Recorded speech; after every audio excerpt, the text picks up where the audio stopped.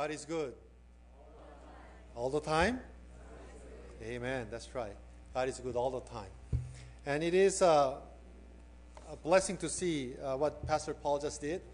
And we do the same thing. This is my Bible. I am what it says I am. I have what it says I have. I can do what it says I can do. Today I'm taught the Word of God. My mind is alert. My heart is receptive. And I will never be the same again. And it's such a blessing to recite such a creed. Because, like he said earlier, this is an absolute truth. There's no error in this Bible that we could question or even wonder if it is true. It is absolute truth, the Word of God, and it is inspired by God's breath, and we should take it as it is. And so I am glad that you are able to do this, and your congregation is really blessed by having this type of creed recited. And so it is such a blessing when I was looking at the Bible creed and say, wow, this is good. This is truly the church that God has a desire to grow and use to impact globally. So I am really blessed to be here, and thank you, Pastor Paul, for allowing me to come and speak, because it's always joy of mine to speak at a different congregation, because regardless where we are, what ethnic background we are from, we're all brothers and sisters in Christ if we are truly children of God. And so it is joy of mine to worship with different congregation, and I've been to different states in the United States, and it is such a joy again and blessing. This morning or this afternoon, I just want to share something that God has placed in my heart that I try to share with a lot of people. And that is, what kind of people does God use? I know God wants to use people and His children and His servants and His followers, but what kind of people does God really use? And I was sitting here at 10 o'clock service, and Pastor Chung spoke of the man who was filled with the Holy Spirit and also in faith. And similar to that message is what I want to share. Maybe it's God's provision and God's plan of sharing and really bombarding us with the message that is, there's a uniformity. And that is that we want to be used by God. And I've been to a lot of conferences and a lot of conventions, serving as a pastor's national coordinator. And what I have noticed is that whenever you go to conferences, it is not just one president or officers who does all the work, but volunteers. Without volunteers, it is not possible. So even coming into church this morning, a lot of people volunteer, whether it was a parking attendants or someone helping at the front. A lot of people volunteer and help out with the ministry. And that's exactly the way it should be. It used to be where a pastor or dynamic speaker would draw people. Great preacher, and people will flock to listen to him. But these days, if you think about it, with the internet and you know all the the things that we have through the internet and through other ways means we are able to listen to great sermons. So it's not the dynamic preacher that draws people, though it does help. What draws people, what makes church grow, is when every member of a church engage in ministry. Actively participate. It's not something that you come to observe or as a spectator, but you are to engage in ministry. And that's what I want to focus on this afternoon, because Apostle Paul says the same thing in Ephesians 4:11 and 12. Paul says, and he himself gave some to be apostles, some prophets, some evangelists, some pastors and teachers for the equipping of the saints, for the work of ministry, for the edifying of the body of Christ. So Paul says that we are appointed for certain things, for the ultimate goal of edifying the body of Christ and to grow healthy, vibrant church. So every member of the body has to work, pitch in, engage in ministry. Now, if you really think about it, if it was a one-man show, who would have been better than Jesus? He was the greatest preacher. He was a master teacher. He was a miracle worker. And yet Jesus chose to take 12 of the disciples and train them for 3 years and then send them off and have them do the work. Because God wants us to know He wants to use the people like you and me. But there are certain characteristics that God wants to find in the people whom He uses. And what are those? There are 4 that I want to share with you based on today's passage. So if you have your Bible, would you turn to the book of Acts, chapter 4, verse 13 through 22. Though it's not mentioned here, if you look at chapter 2, you will find a Holy Spirit come upon the people, and everybody were filled with the Holy Spirit. They were filled with the Holy Spirit, and so it is the base of being used by God, that we need to be filled with the Spirit. But there are certain characteristics we find in here of Peter and John, and that's what I want to focus on this morning. So this afternoon. Keep on saying morning because I'm so used to preaching in the morning, and so preaching in the afternoon is something that I wasn't so accustomed to. Anyway, so if you turn to Book of Acts chapter 4, verse 13 through 22, let me give you the context first. After Christ ascended, the disciples gathered together in Mark's upper room. They prayed. As they prayed, the Holy Spirit came upon them. So they were filled with the Spirit. They start speaking in tongue as well as being bold about sharing the gospel. And things changed from that point on. Peter and John on their way to temple to pray like their traditional or a ritual thing. On their way, they saw this man who had been crippled for over 40 years, the Bible says. So he was crippled, begging. And on that particular day, Peter and John stopped. And that's another sermon. We need to sometimes stop and see what God is allowing us to do. But Peter and John normally would pass him by because he was sitting there begging for 40 years and nobody seems to pay attention then. But on that particular day, they stopped.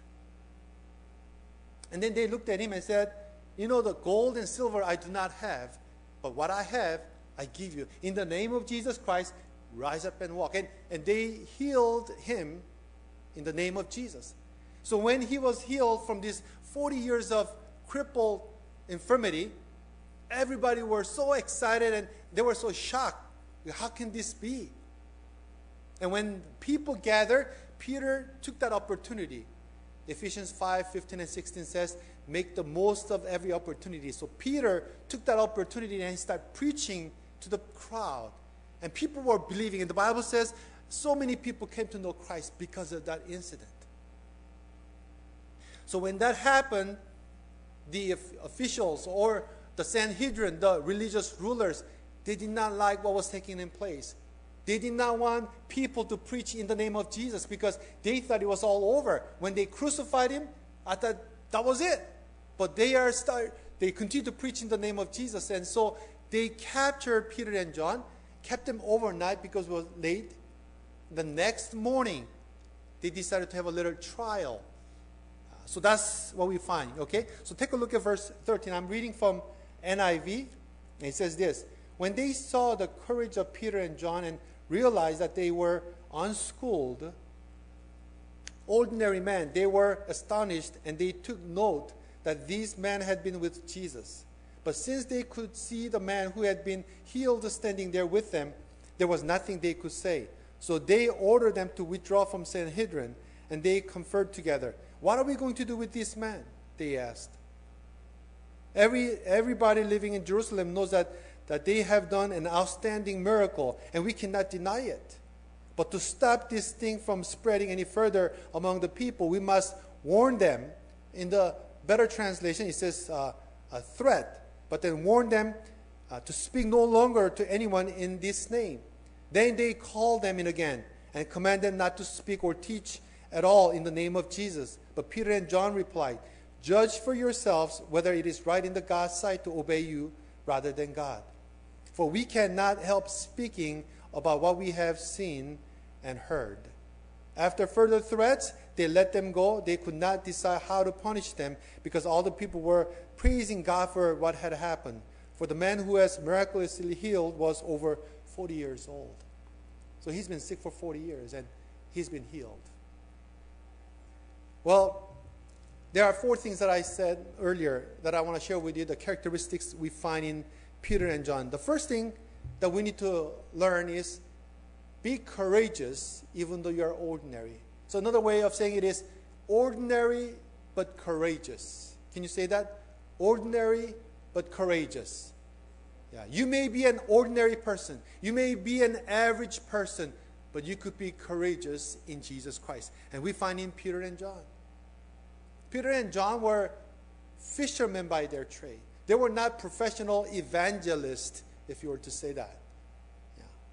They were fishermen by trade. They were not trained adequately.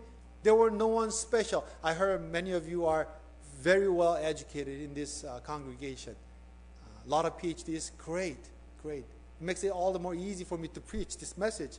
Because verse 13, if you look at verse 13, it says they were unschooled and ordinary men. They were not highly educated people. And yet, they were courageous. They were bold about sharing God's plan. The ordinary man, their average status did not stop them from being bold about sharing the gospel. You see, the verse 13 mentions that not only that they were ordinary people, that somehow these religious rulers were able to see these men were very bold and courageous, like I was saying. Often we think, I don't have a lot, so I cannot help out. I have not learned a lot. I'm not well trained, so I cannot teach or help out in ministry. I don't own a lot of money, so I cannot give. Or I don't have a talent, so I cannot help in the ministry. We often think, I don't have this, and I don't have that, and I don't have enough of this, so I cannot engage in ministry. That's the typical thought of what people think when they are challenged to engage in ministry. Isn't it what people say? Well, I don't have talent. How can I come up here and I'm not really good with the words. I'm not really outgoing personality. And focus on myself. And that's exactly what we find in book of Exodus 2. When Moses was asked to lead the people of God's out of bondage of Egypt, you know what Moses said to God? And you remember the story of the burning bush? And God says, I want you to lead the people, my children, out of bondage of Egypt. And Moses says, but Lord, who am I to go? And if you really know the story, that's exactly correct. Because Moses was not an ordinary man. He was an extraordinary person. In fact, he was 40 years trained in palace and the wilderness, but he was a fugitive. He killed a man and he was running away. So he was questioning, who am I to go, Lord? Who am I to go? And do you know what God said to Moses? Don't worry, I will be with you. And then Moses says, well, God, but what if they don't believe me? And so God says, well, let me give you some signs. And you know the story, and you have seen the 10 Commandments and all, right? And then Moses didn't stop there. Moses says, but I don't know what to say. And then God says, I will give you words to speak. And then Moses didn't give up. And then Moses says, but Lord, I'm not eloquent. I'm not a good speaker. And God says, I will teach you. Not only that, I have your brother Aaron ready for you. And what God was trying to tell us from that story is that, Moses, you got it all wrong. You think it's about me, and so you keep on saying, I don't have it. Who am I to go? I don't have this. I'm not well in speaking and all that. And God says, no, Moses, you got it all wrong. It's not about you. It's about me. And God is saying, I will be with you. I will send you. I will prepare a person for you. I'll give you the words. It's about me, not about you. When God wants us to serve in ministry, don't think about what you don't have. Don't say that you are an average person. It's not about you. It's about God. We are worshiping Almighty God. Let me give you a word that we could learn and hopefully remember for a long time. It is the word responsibility. Word responsibility is a compound word. Word responsible plus ability. What I want you to take away from this is we are responsible to God's ability, not our ability. When God calls us for responsible person, He wants us to respond to His ability, not our ability. When we focus on our ability, what can I do? How can I do things? I don't have enough. Then we can question that it is not possible. Absolutely not. And in John chapter 6, you know about this feeding of 5,000. When Jesus says, go bring what you have, and we don't have money. This is late. They keep on giving excuses. And God says, no. Don't focus on what you don't have. Focus on what you have. And offer that. And God blessed it and fed 5,000 men alone. David Dawson taught us about these important things. We are responding to God's ability. Whether you are ordinary or not, whether you are an average person or not, whether you have been trained well or not. If not, why don't you learn? Why don't you be trained? And ask God, Lord, how can I use what I have, what you have given me for your kingdom ministry? You know that one person makes a whole lot of difference? Abraham, he was a son of idol maker, and he became the father of nations. Esther was a Hebrew young lady who's not supposed to be the queen of Persia, but she became the queen of Persia and saved a great annihilation kind of plot. What about David, a young shepherd boy who's not fit to be king, and yet he became king, the greatest king perhaps, most beloved king. What about Billy Graham that you all know? It was a dairy farm boy from North Carolina, and he became great evangelist that we all know. It is possible. It could be an average person. You and I could be an average Joe. But we can do extraordinary things if we are courageous in Jesus Christ. And that's what we find in Peter and John. They were ordinary people, but they were trained.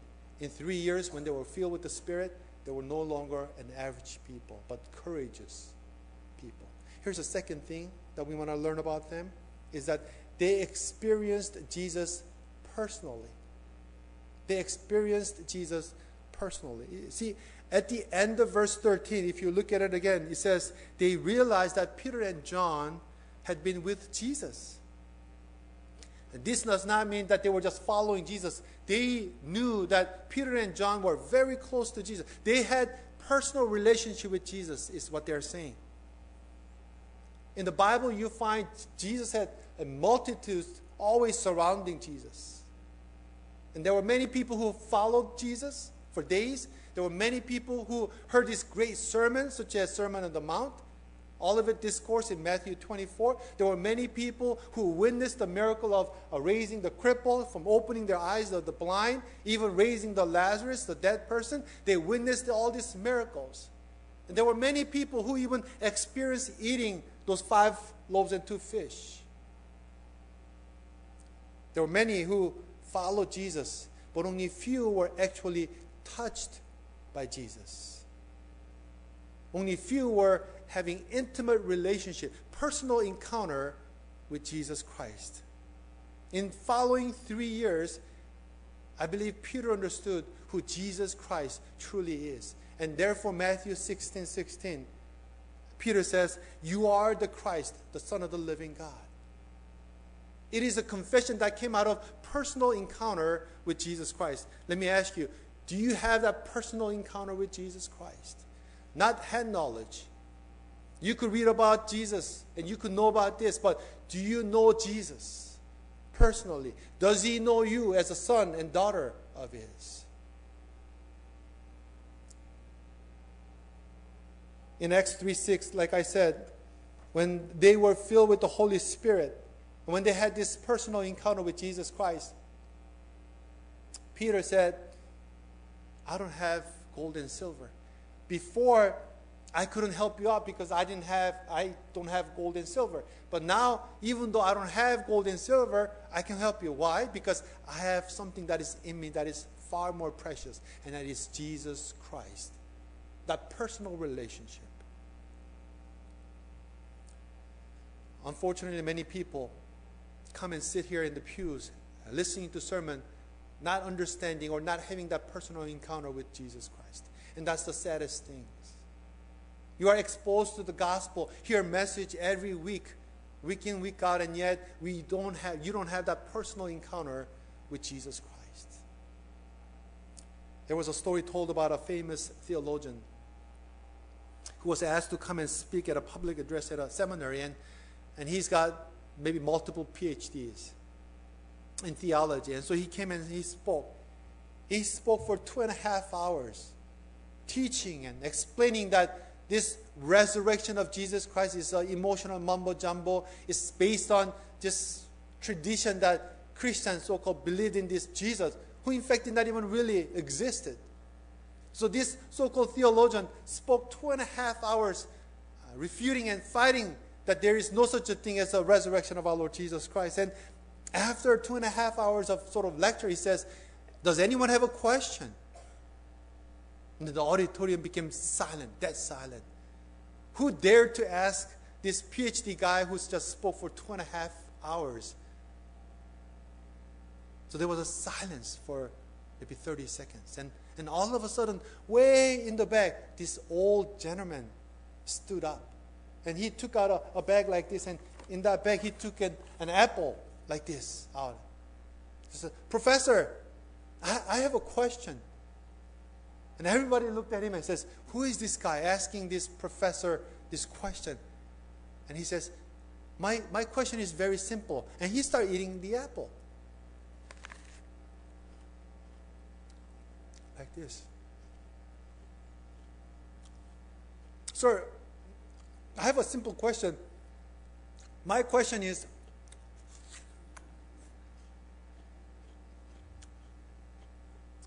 I never read the books that you are talking about.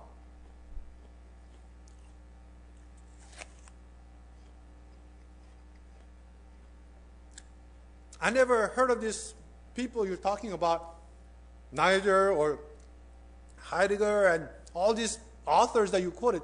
I never heard of them and I don't know them. In fact, I cannot even read the Bible in Greek, in original language. But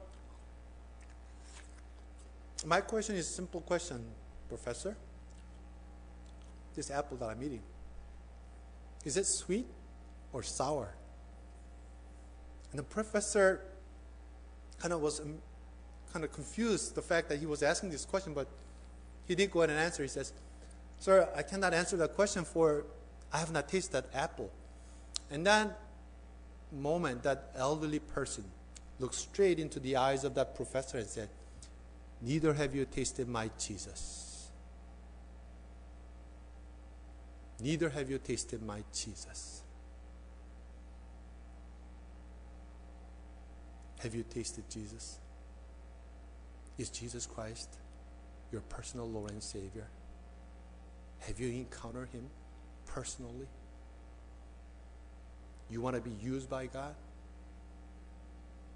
You got to have personal experience. Like Jacob, wrestling with God. Like Paul, on his way to Damascus. That type of personal encounter is what you need. Like Zacchaeus, on the way to Sycamore Tree, and he found Jesus. That's the type of personal encounter you have to have if you want to be used by God. Because you know what Jesus does is He changes us from inside out. 2 Corinthians 5:17 says this, if anyone is in Christ, he's a new creation. Behold, old things have gone, the new has come. You want to be used by God? You need to encounter Jesus. If you're already a believer, that should be renewed daily through your quiet time and your devotion. If you're not a believer, you need to accept Jesus Christ as your Lord and Savior. That's the beginning point. Without that, you cannot be used by God. Even though you want to, you can't. You know, you think that, well, I'm coming to church every Sunday. That should do something. Well, yeah, you will do something. You will fill in one seat. That's about it. I give a little bit of my offering to God. Well, you may give your tithe and your offering. That doesn't do you any good. That's not going to get you into heaven. I'm serving in certain ministry. Great, great. But you really need to encounter God before you can be used by God. And that's what we find in Peter and John. They were no longer the same person, like we sort of recited at the very beginning. Let me tell you the third thing that we find about Peter and John. They feared God, but not man. They feared God, but not man. If you look at verse 17, the NIV, as I was reading, it says warn, but the New King James, the better translation, says threat. So verse 17 and verse 21, you will find the word, they were threatened by these religious rulers. And it's not an empty threat. It's not something you say, I'll kill you kind of thing. It's an empty threat. You are not going to literally kill someone, but for them, they knew it was not an empty threat because they knew what happened to their master, Jesus Christ. Peter followed. John followed. They knew what happened to Jesus. They eventually crucified Jesus when there was nothing against him.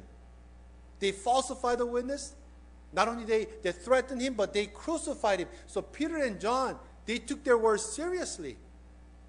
Something heavy might have been waiting for them besides imprisonment. So they did not take it lightly. So they threatened these people and said, if you continue to preach or teach in the name of Jesus, you will get it. And listen to what Peter and John says in verse 19. If you have your Bible, take a look at verse 19. This is what they said. Judge for yourselves whether it is right in God's sight to obey you rather than God. Again, you see the courage in Peter and John. And that courage came because of their personal encounter with their Lord Jesus Christ. They chose what is right before God, not what was easy way out. Let me tell you what we should fear. In Matthew 10:28, Jesus said this, and do not fear those who can kill the body but cannot kill the soul. But Jesus said this, you ought to fear him, referring to God, who can not only kill the body but take away your soul, who would judge your body as well as soul. The question we must ask is that, is it going to be my way or his way? You know, John Knox, his life was described in this way. He feared God so much that he never feared any face of the man. He never feared anybody because he feared God so much. And H.G. Wells said this, the trouble with so many people is that the voice of neighbor is louder than the voice of God. Did you hear that? We worry about what people might say about me. How would they think of me? More than what God would think of me. So we fear people. What if they don't like me? What if they judge me? What would they think of me this way? So for that, I would rather not do this, or I would give in to and not obey the word of God. And that's fearing people than God. So whom do you fear? Man or God? What are you pursuing after? God's applause or man's applause? Peter and John, it was very clear. They did not fear man because they feared God. And may you do the same thing. And here's the last thing that I want to share with you this afternoon. And that is that they were passionate about Jesus Christ.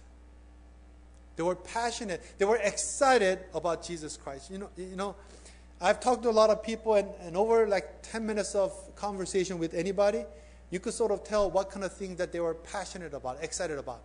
People who like golf, and they would talk about golf. People like, I like soccer. I'm not good at it anymore, but I play soccer, and so whenever there's a chance I do play, and I bring that up. And people who are into sports, they talk about sports. People are into stocks and bonds and investing, they bring it up, and what's the market like? You know, they bring those subjects in because that's their sort of interest. With the current economy, I think people do talk about it quite a bit, and that's what Bible says too in Luke chapter 6, verse 45.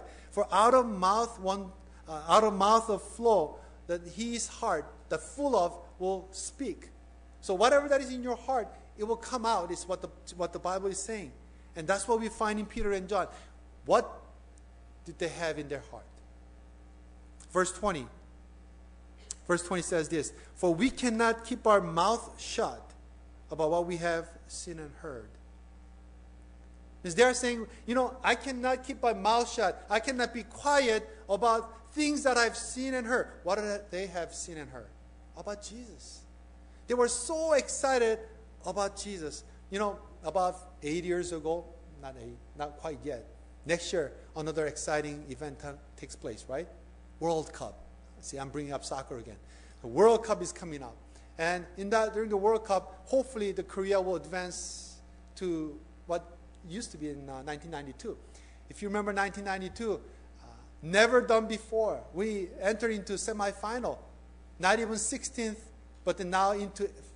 I was up in the United States, waking up like 4 in the morning with the red T-shirt that says, 대한민국. I did that. We were so excited about this, and we watched together. I knew that this Korea, it was packed with people out in the street watching together, right? I'm sure you have done it the same thing. And I even heard that some restaurants are giving away jjajangmyeon for free. I read it in the newspapers. I don't know if it is true or not, but they were giving out free.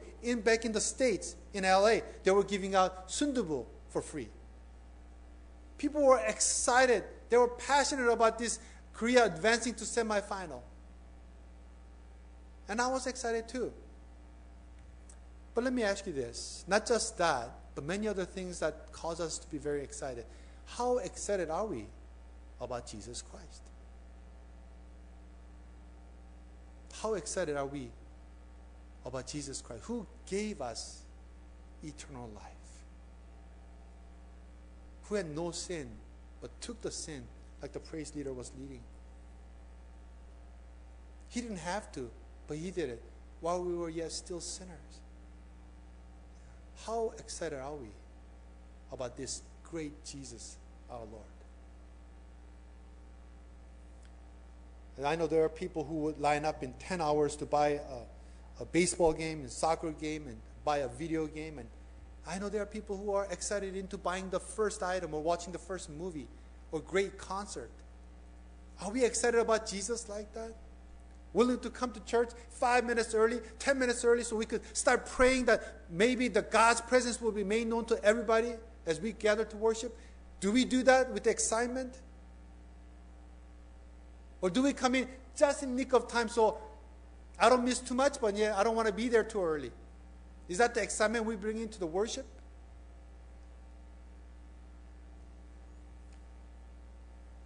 It's a bunch of oxymoron words that we live by. You know what oxymoron is? It's two words that's contradicting one another. Let me give you an example. I also play once in a while golf. And if you play golf, you have heard of the first driver. It's called wood. But if you see it, it's not made out of wood. But they call it wood, right? That's the oxymoron. It's not wood, but they call it wood. Plastic glasses. It's a plastic, but yet we call it glasses. Working vacation. If it's working, it's not a vacation, but we call it working, and yet it's a vacation. Exact estimate. If you heard of that term, how can you be exact and then it's estimate? It doesn't make sense. But those are oxymoron. Have you heard of jumbo shrimp? How can you be jumbo and shrimp? Shrimp is small. And how can you be jumbo and then small at the same time? It doesn't make sense. But we use this term. But let me give you oxymoron terms for Christians. Lukewarm Christian. Spectator Christians. Uncommitted Christians. These are oxymoron. You cannot be Christian and yet uncommitted. You cannot be Christian and be spectator, because Christian means Christ-following person. How can you follow Christ and yet just stand distance and spectate? You can't do that. Jesus says, come follow me and I'll make you fishers of men. It's oxymoron, and we live by these things. And it is okay for us to come have Pastor Paul and come and speak and do all the work. For me to spectate and enjoy and be an observer. No. God never called us to be observer. If you want to be used by God, remember the 4 things that I talked about. It's okay to be an average person, but be courageous. Have personal encounter with God daily. Be bold about sharing gospel, and don't fear people. All they can say is no. One of the things that I've learned, this is something that I have experienced recently. Is that in Korea, everything you have to haggle, right? If it's 10,000 won, can you give me for 9,000 won? Back in the States, you don't do that. If it's 10,000, you pay 10,000. So I'm so accustomed to paying as it is. And so when my wife and our family goes to buy some things and it says 10,000 won, and my wife says, can you make it like 9,000 won? And I feel so embarrassed. I know it's a cultural thing here, so I start backing away. Because, how can you ask for less? Just give as it is, because we don't do that back in the States. And like Pastor Paul said the same thing, and my wife said the same thing. All they can say is no. What are you to be afraid of? Yeah. It's a reputation thing, isn't it? what would they think of me? Don't fear man, but fear God. The last thing is that be passionate. Be passionate about our Lord Jesus Christ. Let me close with this little story. It's about the little monk. There was a little monk who was given opportunity to speak at a chapel like this, and this monk was given first opportunity to speak, and he didn't know what to say. So he paced back and forth, thinking, what am I going to say to fellow monks? And he was thinking and thinking, I don't know what to say. And he stayed up all night. His eyes were like bloodshot because he couldn't get a sleep. And he stood before, and everybody was looking at him, and he says, do you know what I'm going to say? Of course, everybody didn't know, so they shook their heads, says, neither do I. Bless the benediction, and you are dismissed. And so the monk senior came after him and says, no, that's not right. I asked you to lead a devotion. You cannot do that. So you do it again tomorrow. You better do a good job, And so he's thinking, what am I going to say? I don't have anything to say to my fellow man. So he stayed up another night, and he's getting a bigger bag under his eyes, and his knees are shaking, and go, oh, what am I going to say? So he stood. The next morning came around, and everybody came listening, and he says, do you know what I'm going to say? And at the time, everybody wanted to help out. He says, yes. He says, good, then I don't have to tell you. Receive the benediction, you're dismissed. So the monk senior came and chased him and says, last time, one more, if you do it, you're going to be severe punishment. You better do a good job tomorrow. And he's now back and forth again and says, what am I going to say? I couldn't say it. I couldn't think of anything. And he's back and forth thinking, what am I going to say? 3 nights in a row, he couldn't stay. He couldn't sleep. And bigger bag under his eyes, and he's just palms shaking and sweaty. And so he came next morning, and by this time, everybody heard from the town that this monk has something to say, hopefully. So the whole town came and stood. There was no empty seats. And they were all listening, waiting to hear what he has to say. And little monk stood and looked at all these people and said, do you know what I'm going to say? At that time, half of this aisle says, yes. Half of this aisle says, no. So he looked at them and says, those of you who knew, can you tell the ones who don't? That is so simple story, yet there's a profound message. Those of you who know about Jesus Christ, like Peter and John, gold and silver I do not have, but what I have, I give you. In the name of Jesus Christ, rise up and walk. You have something in you that you can share, that you can be bold about, you can be courageous about.